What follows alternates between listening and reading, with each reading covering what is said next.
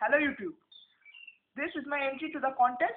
Now for this trick, I'm going to use the 4 aces, 1, 2, 3 and 4. You can see ace of hearts, ace of diamonds, ace of spades and ace of clubs. We'll take the 4 aces and then square it up. We'll put the 4 aces on top of the deck right over here. As you can see, I have the ace of hearts, ace of diamonds, ace of spades and the ace of clubs.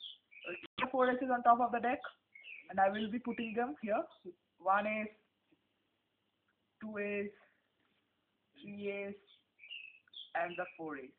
Now, I don't know how many of you here actually know about the word palming.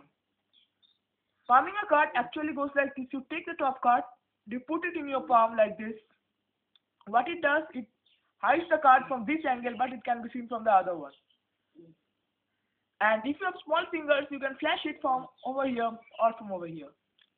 Okay? So a new method of palming has evolved where you can take the card like this and you can just do like this and the card will move to the invisible palm.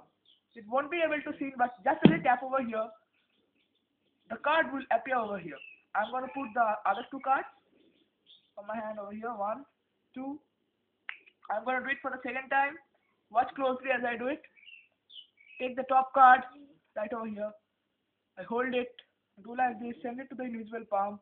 Then it comes over here. I'm going to take the other 2 cards and put it right over here. Now for the last bit of the trick, I'm going to take the ace of diamonds right over here and I will put it at the center of the deck. It goes at the center. Now I'm going to try to palm off the top card. Well, that did not go very well. Let me try it once again. Yes, this time it moves to the invisible palm. Just as I beat over here, the card appears. Now this has to be the 4 aces, but I do not want to end my trick over here. For the last part of the trick, I'm gonna ask my spectator to tell me stop anywhere.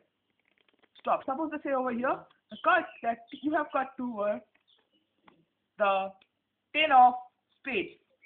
Now, wouldn't it be great if the aces could have changed? Well, I did so. While you were busy seeing the magic, I did a change where the 4 aces have become the royal flush of unbeatable spades. Hope you like it. Stop the video.